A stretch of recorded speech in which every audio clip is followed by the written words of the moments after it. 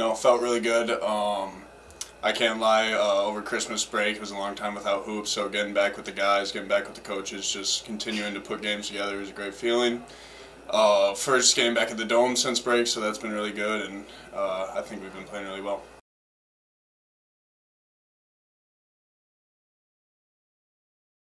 Yeah, another big game. They're a really good team that spaces the floor, rebounds well, and it'll be a good matchup for us. And depending on how that game goes, it will tell a lot about what the upcoming games are going to look like.